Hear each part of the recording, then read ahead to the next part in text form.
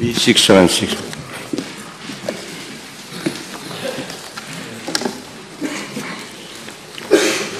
Madam Speaker, Mr. Ramalingam Mestri is the chairperson of the Mauritius Ports Authority.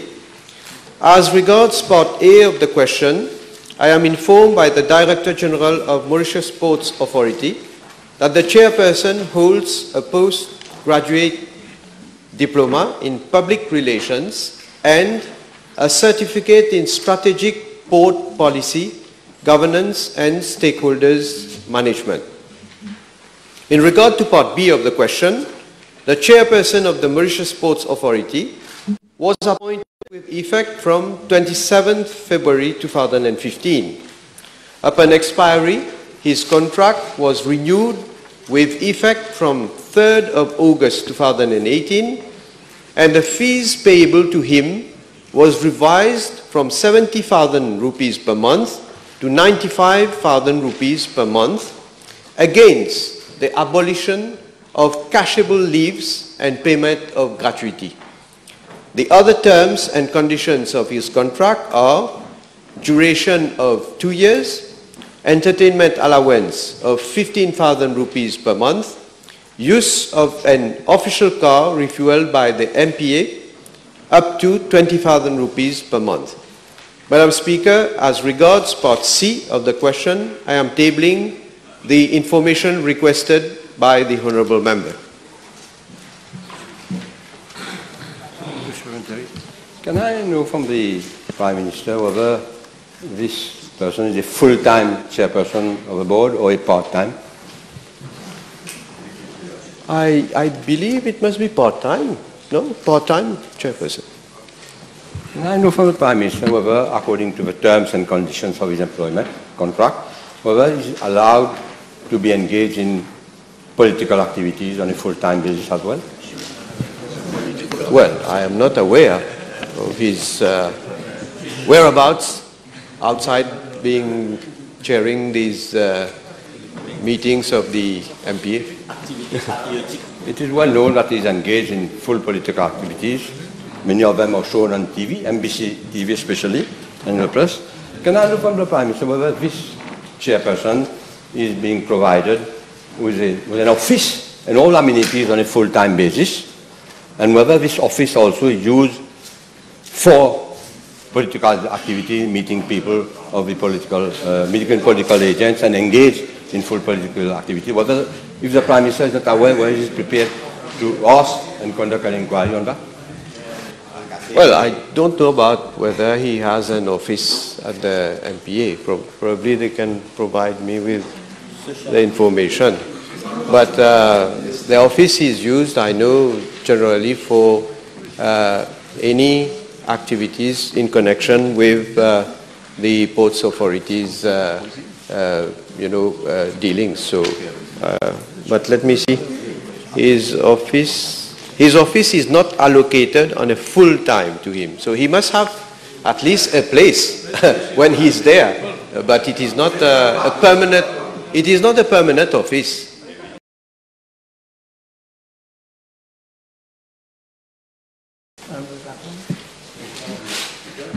Being given that this is a very special visit which all the population is welcoming, can I ask the Prime Minister to make a request that local authorities in general, be it municipalities, district councils, be directed to upgrade the various sites where we have Father Laval, grottos and so on, even street nameplates, being given that the Holiness during that specific I would say activity of Father Laval. I have said in my reply that there are upgrading works which are going to be done at the shrine of Blessed Father Laval.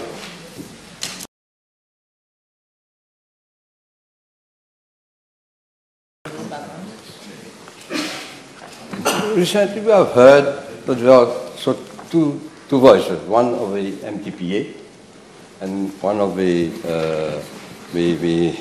LARIM, the MTPA government, and then LARIM. And recently, we have one of the Assemblée Générale of LARIM, the minister was talking on one giving one speech, and the director of LARIM was on the other side.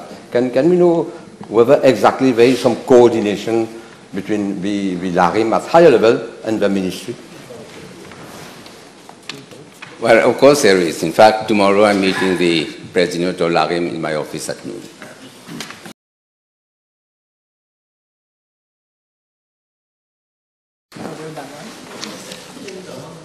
Well, concerning accidents, people have lost their life, dangerous driving, following, I would say, irresponsible drivers. Can the minister have the figure, give us information, how many of these types, I would say, persons are going to jail, have been sentenced to jail, and how many had their license suspended in cases where have been found guilty and then sent to court? Can the minister give us some figures? I don't have these figures, but I think that I can ask the Commissioner of Police to say how many cases. I think the Honourable Minister Mento mentioned some figures, but we have to see how the cases are being in court.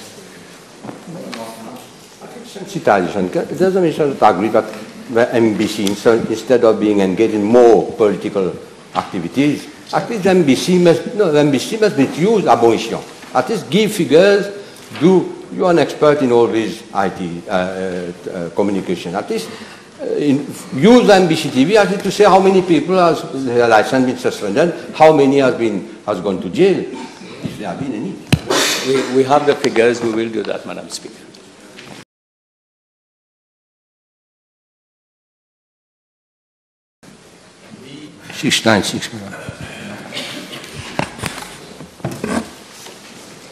Madam Speaker, with your permission, I will answer this question.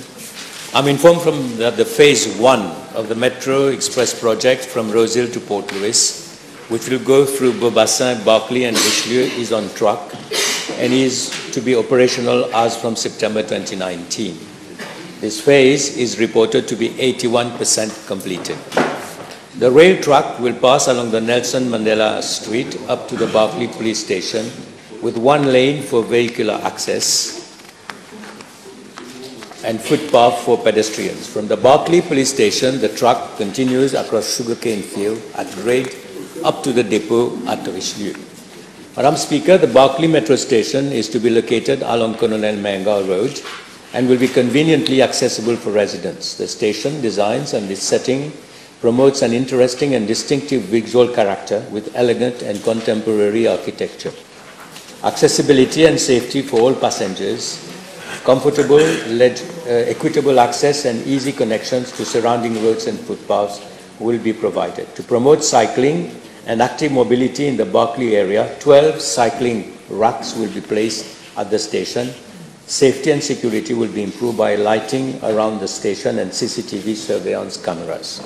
Madam Speaker, along the Nelson Mandela Street, there was a children's playground and a volleyball pitch, which had to be removed to give way to the new modern light rail system. In line with the policy of government to provide similar and improved facilities for any facilities impacted upon by the Metro Express project, the municipality of Beaubassin-Rosehill has constructed for the inhabitants of Berkeley and the vicinity an open sports complex comprising basketball, volleyball, mini soccer pitches, a children's playground with dedicated parking slots and watchman's shed.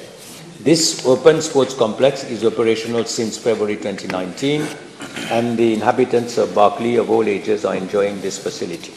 Madam Speaker, with regards to part A of the question, I'm informed that the NHDC housing estate at Mont-Selman, La Confiance, Berkeley, Mega Residence Berkeley is located outside the Metro Express corridor and is not affected by the Metro Express project alignment. With regards to part B of the question, Madam Speaker, I'm informed that the football ground at Mont-Selman La Confiance, Berkeley, Mega, Beaubassin has been put at the disposal of the contractor Larsen & Toubro for stacking of construction materials in connection with the project by the Municipal Council of Beaubassin-Rosehill. Larsen & Toubro will reinstate the football playground to its original state after completion of the project. With regards to part C of the question, as for the project of this magnitude, the contractor Larsen & Toubro has constructed a precast yard adjacent to the Metro Express project alignment for the testing of materials and the construction of the girders, which are now completed for phase 1. this land will be reinstated to its original condition by Larsen and Toubro.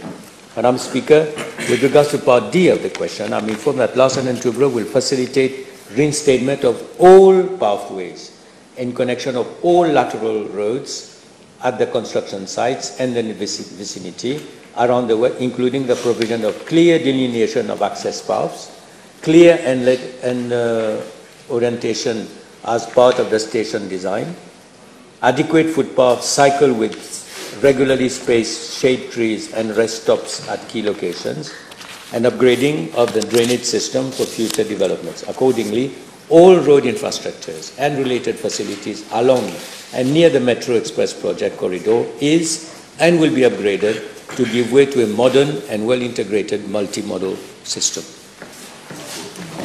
Madam, I've heard a lot of will be, and I've heard from the Minister, will be, so many things he has announced. The truth is that there is a construction site, there is a major project. I would have wished that the Minister, I was asking earlier, that he can effect a site visit. The situation that inhabitants and we MPs, we are not against the project. But we have constructed Barclay over the years. We have rebuilt Barclay. Now it's another stage.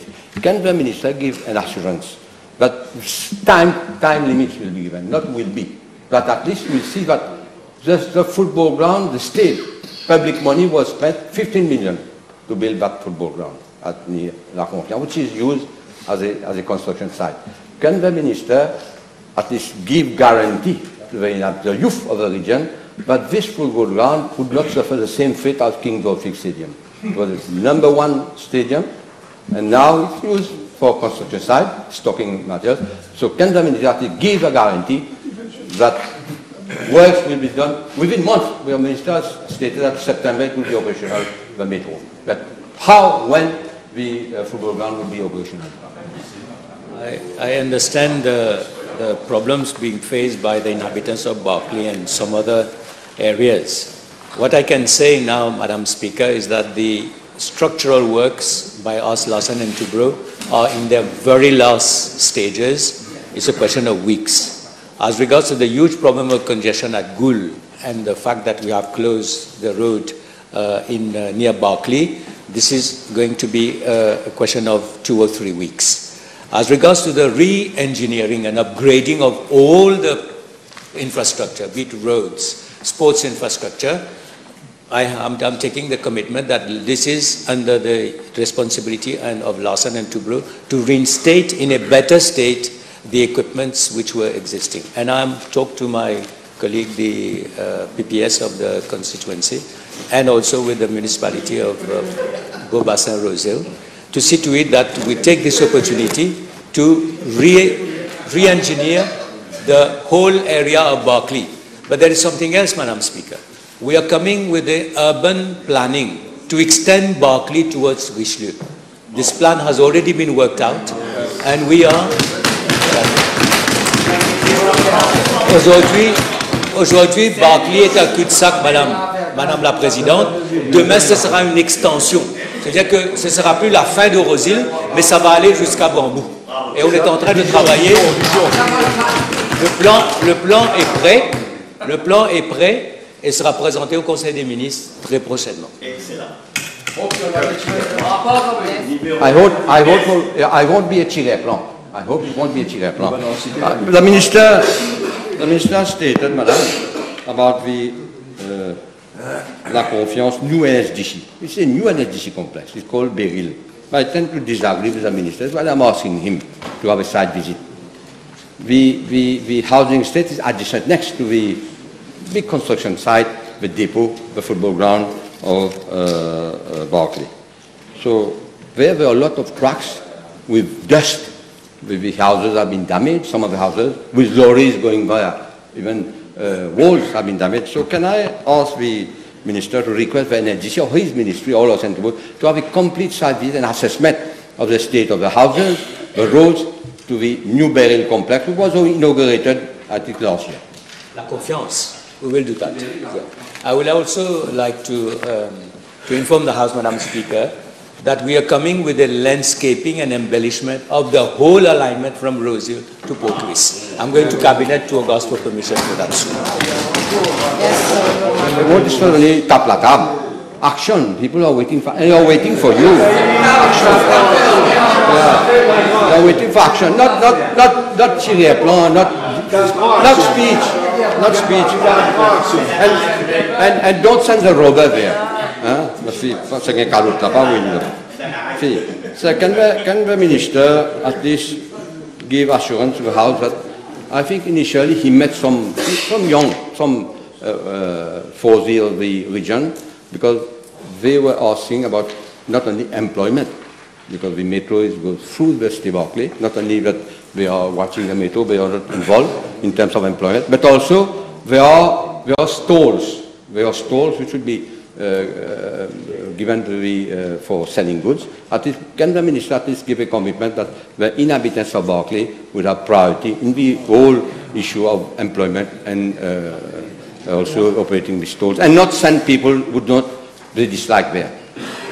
Madam Speaker, I think we owe it to the people of Berkeley that we will a small mini terminal around the station, and all the facilities, the meter square that we're going to build for small businesses will be given to the people of Berkeley. Yes. Thanks, sir. Madam Speaker, I'm informed by the Road Development Authority that currently there is no road project undertaken by that authority to link Berkeley and Chebel. However, the A1, A3 road, which is under construction, will provide a direct connection between Port Louis, Saint-Jean Road at Chebel, near Gamma Civic, and Rivière Noire Road at Gros Caillou. The contract for the A1, A3 road has already been awarded to Gamma Construction on the 18th of February for the sum of 294 million, and the works are expected to be completed by the 7th of June next year. As regard to land acquisition for the A1, A3 project, I'm informed that the extent of land that has already been acquired stands at 200,000 meters square, out of which 116 meters square belongs to Meiji. My question was not about this new project, which is near Richelieu prison. The purpose of asking was there was an extension of a road starting from Morris, phase 1 from Morris to Berkeley. And there was a truck, a distinct truck, from Chebel, from Berkeley to return at Morris, at Chebel. So can the minister inform, there has been studied by the RDA before, the extension of the road from Berkeley football ground, which is Berkeley, to Chebel, at least to help with regard to traffic condition. The new urban extension will cater for that.